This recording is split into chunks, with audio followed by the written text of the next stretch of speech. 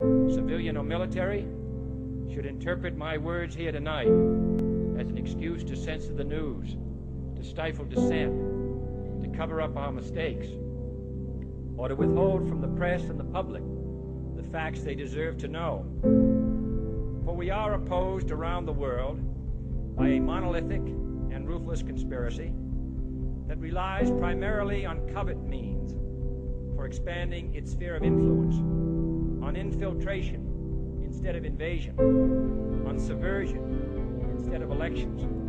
on intimidation instead of free choice, on guerrillas by night instead of armies by day.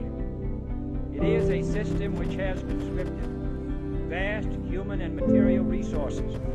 into the building of a tightly knit, highly efficient machine that combines military, diplomatic,